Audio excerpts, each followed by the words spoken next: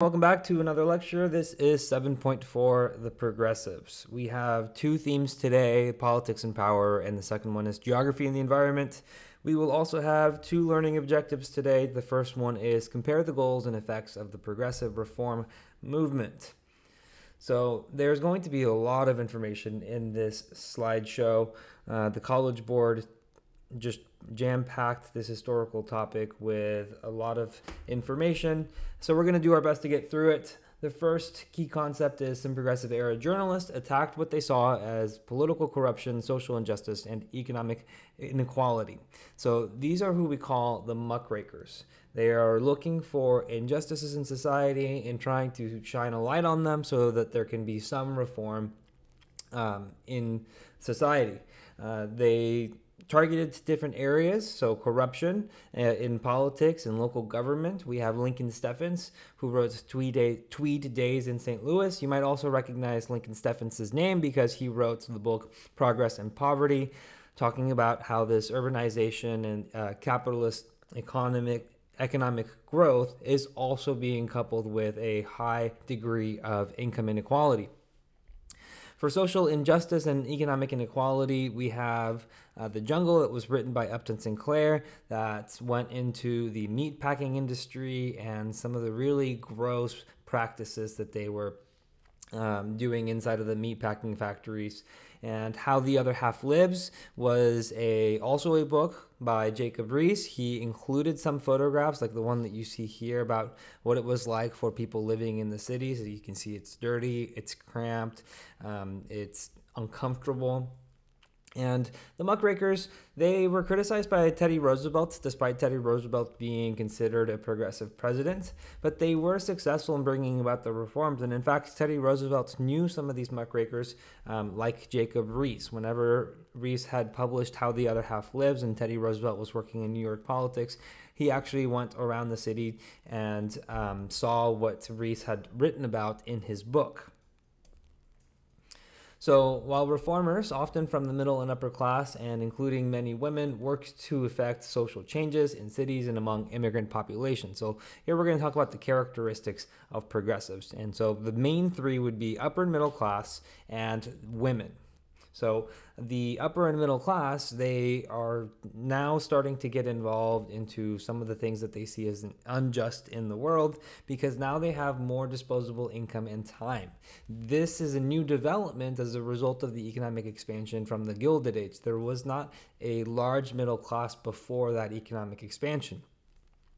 At the same time, you have women like Jane Addams, who we talked about in the previous period, in the settlement house movement that are trying to provide social services to new immigrants coming into the cities. Her settlement house was called Hull House. It's in the south side of Chicago. You can see what it looked like. There was a postcard there. If you travel to Chicago, you can still see the building standing today. Women were also active in other movements, so suffrage with a Women's Suffrage Association with Carrie Chapman Catt, and the offshoot of that, the National Women's Party with Alice Paul taking a more aggressive approach to fighting for suffrage. And there's also the temperance movement, which was trying to get a nationwide prohibition of alcohol. All right, so the progressives were divided over many issues. Some progressives supported Southern segregation, while others ignored its presence. So there were progressives that were in favor of segregation. President Wilson, again, is considered to be a very progressive president for his time. However, he was born in the South, and he still had some of those Southern stereotypes or Southern ways of thinking.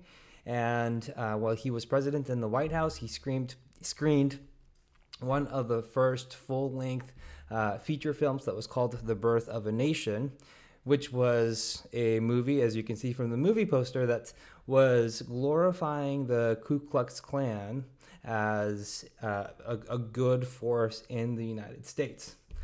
They're still in action on segregation. You see that Plessy versus Ferguson court case in 1896 made separate facilities for blacks and whites constitutional. The separate but equal doctrine is still in effect. Segregation is found in education and housing in the North and also in the South. So Ida Tarbell is still also working on the issue of lynching. And I'm going to give you a warning here. There is one picture that's coming up that is quite graphic. That's why it's blacked out. But this is what the lynchings looked like. People would gather around and they would beat the people that they were lynching, and then at the end they would post with the body. So this is all still going on at the same time that the progressive era is going on and all these other reforms are being put in place.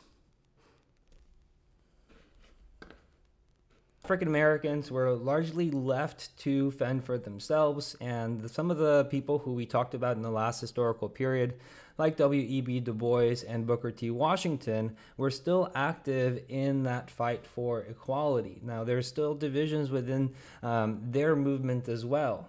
Du Bois is responsible for co-founding the Niagara movement and the NAACP. On the left picture, you can see the Niagara movement. They commemorated the creation of this movement with a picture next to Niagara Falls. And the NAACP will continue to be active through the 20th century to the present day. Booker T. Washington had a different approach to Du Bois because he was asking for a more gradual path towards equality. He wanted to make sure that African Americans had economic opportunities first, and then they could be seen as equals in the eyes of white Americans. He had a famous speech in 1896 called the Atlanta Compromise speech, in which he's asking both blacks and whites to cast down their buckets where they are, basically saying that use the resources and the opportunities that you have now in order to better yourself, and then you can figure out the path towards equality. He was the founder of the Tuskegee Institute, which provided a technical education. So in keeping with his philosophy that African Americans needed to have opportunities at getting higher paying jobs so that they could eventually enjoy equality in American society. At the same time, we also have one more group that's created, the National Urban League, by George Edmund Haynes, and you see the logo up there in the top right. They are still active today, and they will also have a similar ideology to Washington, basically looking for new economic opportunities that will create a pathway for equality. All right, we have some political reform. Some progressives advocated expanding popular participation in government, while others called for greater reliance on professional and technical experts to make government more efficient. So those that wanted to expand participation wanted to make sure that voters had access to making more decisions. So this is where the initiative referendum and the recall come into play. An initiative is when voters are able to vote on an issue so that they can force their legislature to take up the issue and possibly write legislation. A referendum is when a legislature puts the decision on a certain policy up to the voters. And then finally, a recall is whenever a elected official has the ability or is potentially going to be voted out of office by the voters who voted them in. The picture in the top, you see that there are a couple of men who have collected petitions to recall one of their local politicians. And so that's exactly how it works. Before the vote can take place, there needs to be a certain amount of people that agree to the recall or voters who are in that district, and they sign petitions so that the person can be recalled. More political reforms here. We have the secret ballot, so the actual use of these voting booths that you see on the right side, where people's votes are completely secret. This is working to diminish the influence of political party machines. So political party machines wanted to make sure that the people who would go into the voting booths would vote down the party line so that way they could continue to offer patronage jobs. Now, as political machines are losing the ability to reward their constituents or their patrons with jobs, the people can feel more confidence in voting against the political machine, and then the secret ballot is just aiding in that because they know that there's not going to be any retribution against them if they don't vote in favor of the machine. A lot of these reforms are being pushed for and experimented with by state politicians. One of these state politicians who is seen as the face of the progressive movement is Robert La Follette from Wisconsin. He was a representative, a senator, and also a governor for the state of Wisconsin, and tried running in national politics, I think, for president, but he is the face of this state progressive movement in trying to expand suffrage for Americans.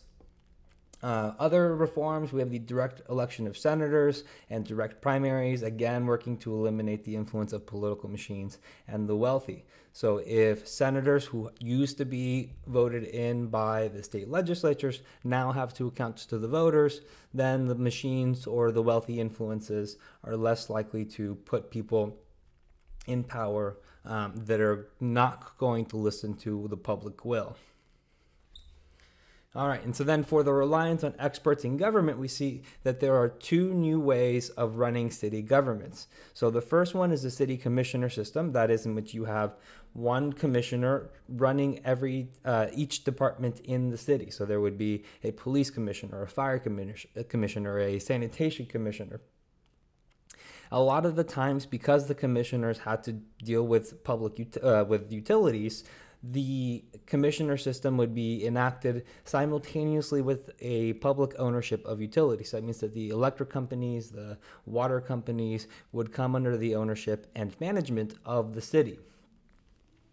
The other type of system is called the city manager system. So the city council could hire an expert city manager to oversee city business. And as you see in the diagram on the right side, the mayor in this case kind of becomes a ceremonial role. They don't really have that much power because the city manager is the one that's going to take care of most of the city business.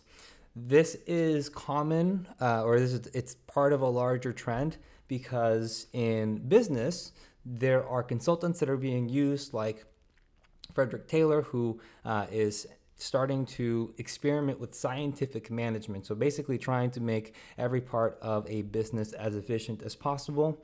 This is kind of in that same trend where the city manager could make the city more efficient because they are trained in the different specific parts about city government or city management. All right, also immigration is another thing that progressives were split on. So there are some progressives who are going to believe in racial theories like social Darwinism and believe that there is a hierarchy of races, and so therefore some races should not be let into the United States, while others are going to say that that's not the case, and so therefore immigration should be allowed without many restrictions. During the 1920s, there is a growth in the fear of communism, socialism, anarchists coming from abroad. Part of this is heightened with the murder cases of Sacco and Vanzetti, who were Italian immigrants who were also anarchists and had committed were alleged to commit a murder. They were executed without really having known that for sure whether they were the ones that committed the murder. And so this hysteria against immigration led to a couple pieces of legislation that severely restricted immigration. So the first one is the 1917 Immigration Act. It implements the literacy test. It says that anyone coming into the United States who is over the age of 16 has to have the ability to read, whether it be in their home language or in English. Additionally, it creates a barred zone, which excludes most of Asia from being able to immigrates to the United States. You see the map on the top right. It includes all of South Asia, Southeast Asia, and it leaves out parts of Japan. The next one is the 1921 Emergency Quota Act and the 1924 National Origins Act. So these build on each other. They severely restrict immigration outside the Western Hemisphere.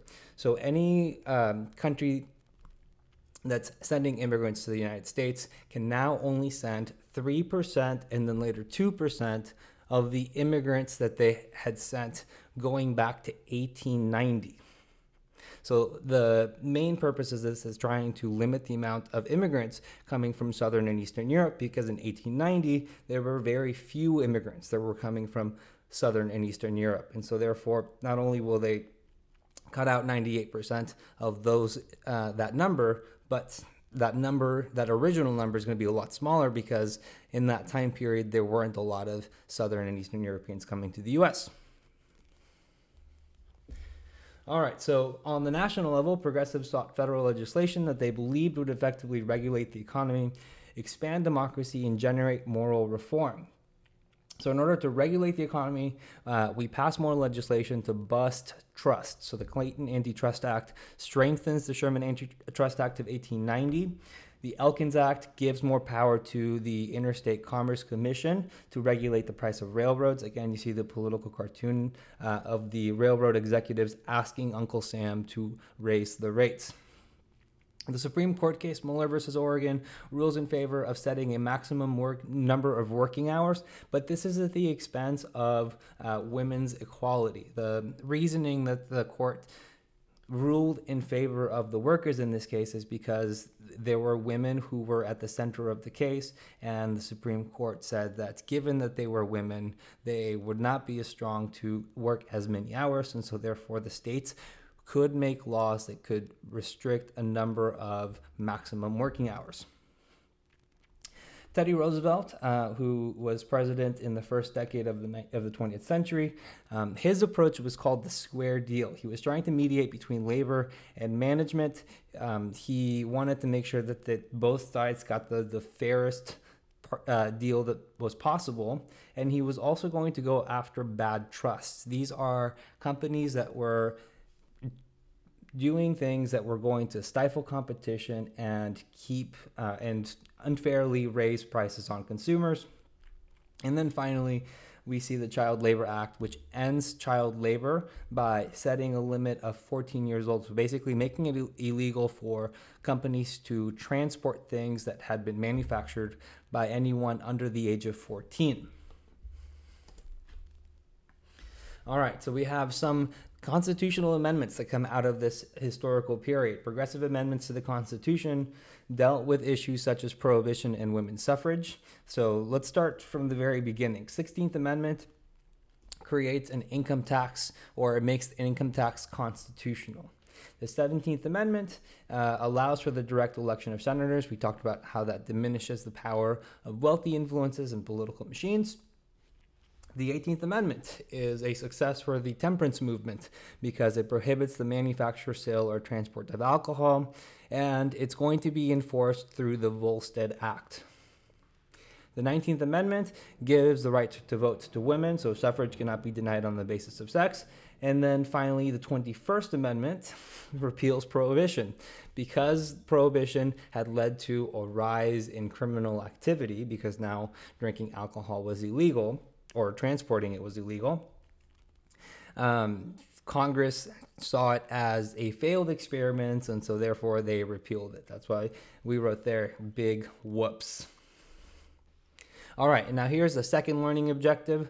It says compare attitudes towards the use of natural resources from 1890 to 1945. So it's a short key concept here for this learning objective. Preservationists and conservationists both supported the establishment of national parks while advocating different government responses to the overuse of natural resources. So there's the answer to the learning objective. There's 2 points of view. There's preservationists and conservationists. Preservationists want to protect nature from being used, while conservationists still care about nature, but they want to have a proper use of it without destroying it for the future. So the faces of this debate would be John Muir and Gifford Pinchot. On the left side, you see John Muir standing with Teddy Roosevelt in Yosemite Valley, and then on the right side, you see Gifford Pinchot. Both are friends and acquaintances of Teddy Roosevelt. Under Roosevelt's administration, Gifford Pinchot was put in charge of the U.S. Forest Service. But during this era, the conservationists end up kind of getting their way more so than the preservationists. The case of Hetch Hetchy in California is a great example of this.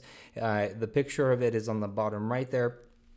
You see it looks very similar to what Yosemite Valley looks like, and that's because they're just about 20 to 30 miles away from each other. But while Yosemite Valley was preserved for people to visit and made into a national park, Hetch Hetchy was dammed up and used as a water reservoir that would be used for the drinking water of the San Francisco Bay Area. So the reason why that picture is black and white is because now if you were to go there today, all of that would be filled with water. All right, and so for legislation that came out of this period, we have the Forest Reserve Act. So it was utilized by Teddy Roosevelt to set aside 150 million acres of land. For the conservationist movement, we have the New Lands Reclamation Act. So the public land is being sold, but then the money from those sales is being used to fund irrigation projects. And then President Taft, also seen as a progressive president, is setting aside federal oil land to lease out to companies to extract oil from it, and then also establishing the Bureau of Mines, so to try and regulate the amount of things that are mined in the United States or on federal land. All right, so that was it. I know that was a long one, but here's our recap. We started with muckrakers. They were exposing the injustices in politics, society, and the economy. The progressives were mostly in the upper and middle class, and most of the time were women. We have progressive debates on segregation, immigration, and city government. Progressives used the federal governments to put in place their reforms. And then finally, preservationists and conservationists disagree. The conservationists are winning out for the most part. All right, so thank you for watching this lecture. Please come back and watch the next one when we will begin talking about World War I. Thank you and see you then.